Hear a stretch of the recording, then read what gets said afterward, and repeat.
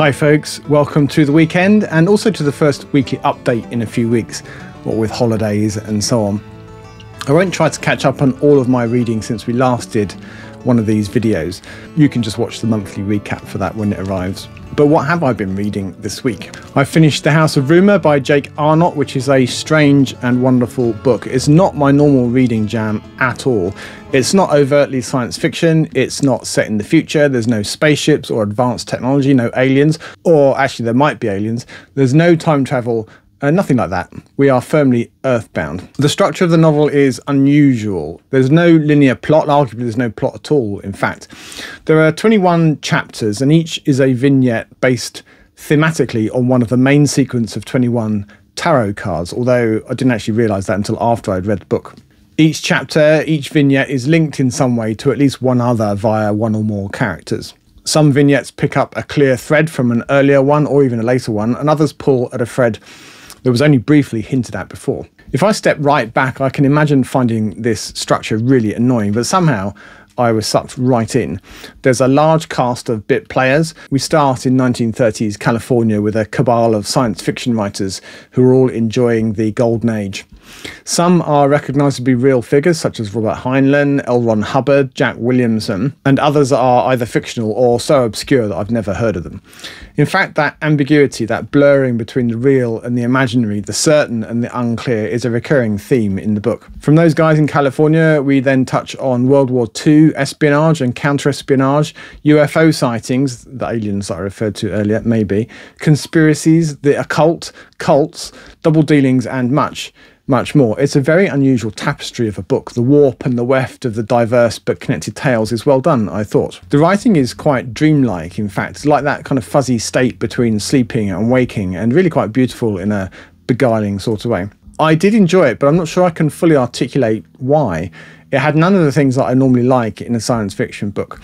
I'm therefore unsure if I should be recommending it to you or not. Or at least if I am, I'm unsure on what basis I'm recommending it. You'll have to make your own mind up. Give it a try. I've also got through most of Roger Zelazny's Lord of Light, which is the final book that I started from July's TBR pile. I'm probably about 80% of the way through it now, but I did come close to a DNF in the first 50 pages, but I have stuck with it and I think I'm glad that I did. I'm intrigued to know where it's going and what might be revealed in the final 20%. More on that next week. And my major challenge is going to be how to describe what the book was about and what I thought of it without revealing anything too spoilery. We shall see. I am also about 3/4 of the way through Surface Detail, this time on audiobook. I was complaining a little bit last week in my community post that there were too many threads for me to keep hold of, but they are now beginning to come together to resolve in a crescendo of plot. Going in, I remembered almost nothing about this book, despite reading it at least once before. I'm almost at the point where I can do a culture ranking video. I just have one more to reread after this, The Hydrogen Sonata. Annoyingly, my free hours on Spotify have run out this month, so I either have to wait until they renew in a couple of weeks to finish Surface Detail, or I can cough up a credit to finish it on Audible, sticking with the audiobook, or I could, of course, just pick up the physical book, as I obviously do have it. Channel stuff then. Subscribers are at 3,034, which is up 37 since the last time I did one of these videos a few weeks back.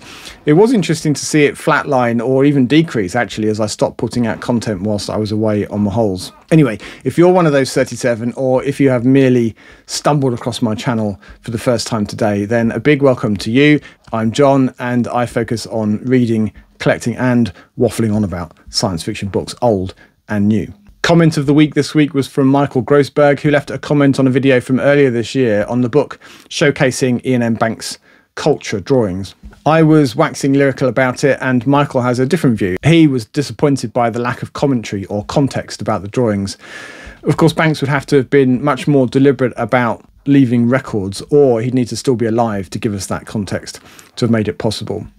Michael's of the opinion that Banks would not have wanted this to be published in this form. I don't know if I go that far. I do enjoy having the book just from a completist point of view, but actually now that I think of it, I don't think I've opened it since I recorded the video.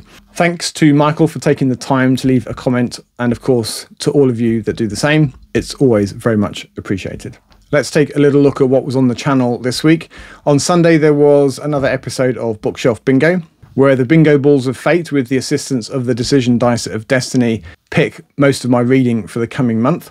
I'm really excited by the selections for this month. I just need to get through Lord of Light and I'll get stuck in. On Wednesday, there was a brief video introducing a new reading challenge, Life Story, in which I will read a science fiction short story from each year of my life to date, starting way back in 1971.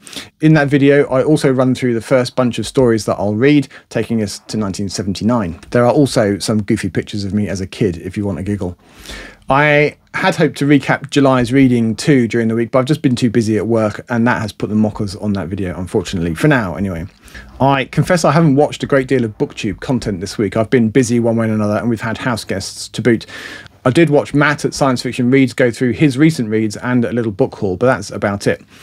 I have, though, got sucked into various snippets of US election coverage on YouTube, which from an outside observer's perspective is interesting and oddly compelling for lots of reasons.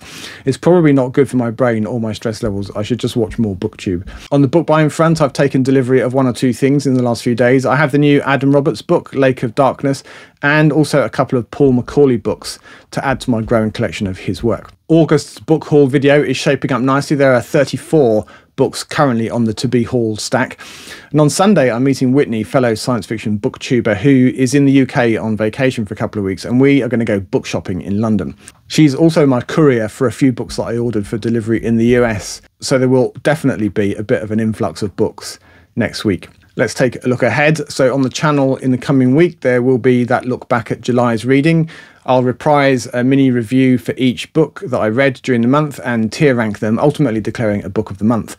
There are 2 or 3 strong contenders for that particular honour, I think. The only caveat I would offer is that I'm pretty busy this weekend. I am aiming for Sunday, but it could be Monday or even Tuesday before that video appears. We shall see. I also intend to take a closer look at my collection of Ken MacLeod books, which is now complete, I think, certainly for novels. I think there's one more obscure title that I am missing, a special edition. But of the books that I do have, I've read about a quarter of their collection. So this will be an opportunity for me to familiarise myself more with the others and to share them with you and to identify which ones I might like to read next. I'm aiming for Thursday for that one. Beyond that, longer range, I actually don't know what's going to be coming. I need to do a bit of content planning. I'd like to do another decade video, either revisiting the 1950s or picking another decade. I'd like to do more space opera deep dives. I might be brave and do a look at New Wave.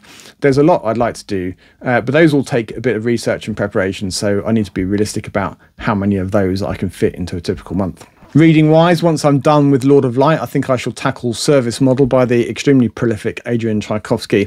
I have heard mixed reports about this book, so we shall see how I get on with it. I think it's quite a light read, so I should get through it pretty quickly and have time for Big Planet, which will be my first Jack Vance read. And after that, if there's time next week, then I'll probably read a few of the short stories in my 1970s life story picks. And if I really get through those, then I'll just grab something off the TBR pile that takes my fancy. As always, thank you for watching. Have a super weekend until next time. Goodbye for now.